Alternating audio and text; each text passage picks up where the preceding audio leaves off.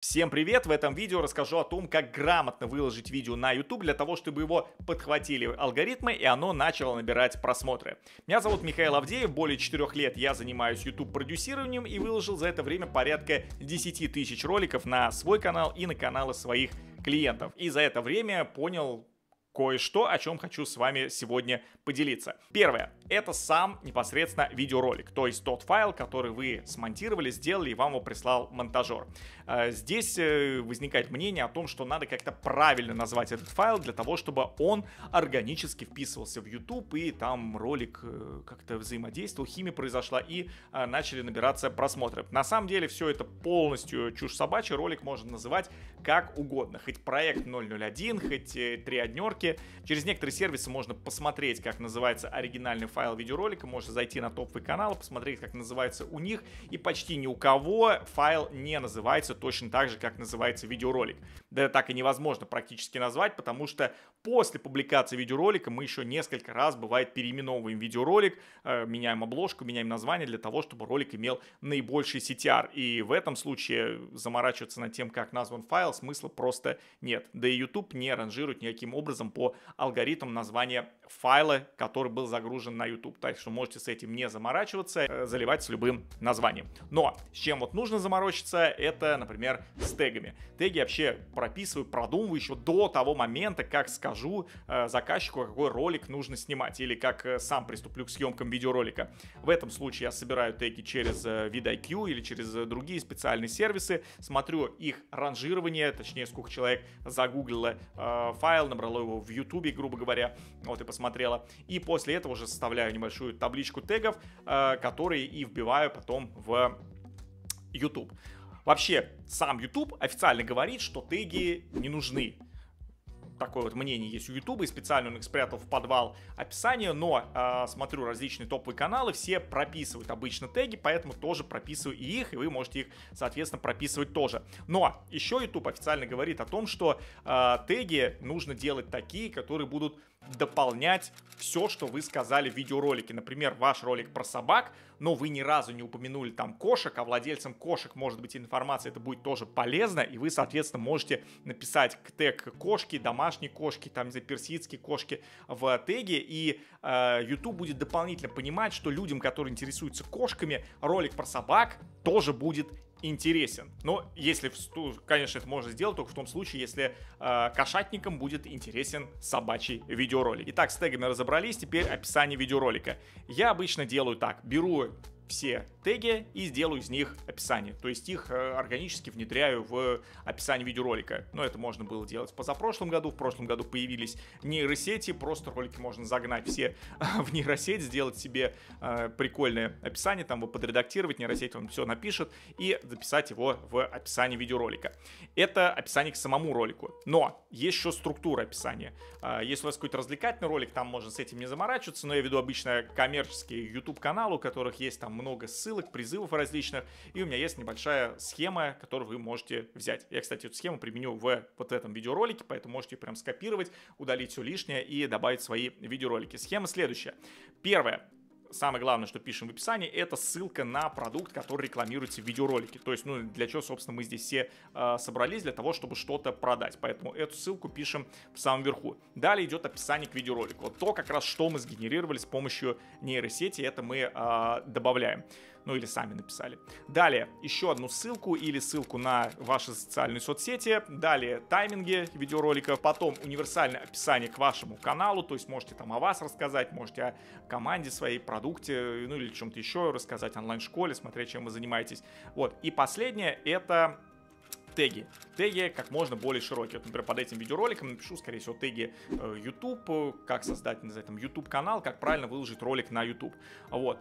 И это описание можно добавить в настройках канала в автоматическую загрузку. То есть каждый раз, когда вы будете загружать видеоролик, у вас будет подгружаться это универсальное описание, и вам нужно будет только заменить несколько абзаций, а именно абзац тайминга, может быть, ссылку поменять, и поменять описание к самому видеоролику, и дальше у вас все будет уже готово. Пару слов проговорить говорим про тайминги, они разделяют видеоролик на эпизоды. Рекомендую их ставить, если видеоролик больше 10 минут. В противном случае вы можете убить удержание видеоролика, так как люди будут кликать дальше по таймингу, искать нужный им момент. Вот. Тайминги также ранжируются точно как описание, то есть они могут содержать и должны содержать ключевые слова. Начинаем тайминги с 00, двоеточие 00. Не обязательно писать там через черчку, где он заканчивается, то есть просто начальная часть тайминга 00, двоеточие 00, там приветствие, далее поехали, как назвать видеоролик, 5 советов, мои факапы и так далее.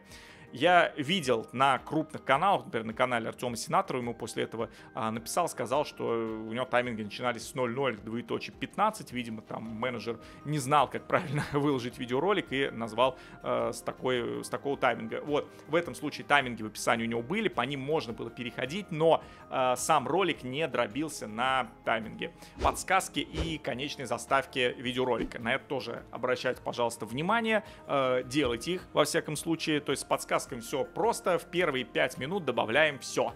Ну или в первые 10 минут, если ролик у вас длинный. То есть не надо думать, что человек там досмотрел до 30-й минуты вашего интереснейшего подкаста, и там он решил перейти куда-то еще.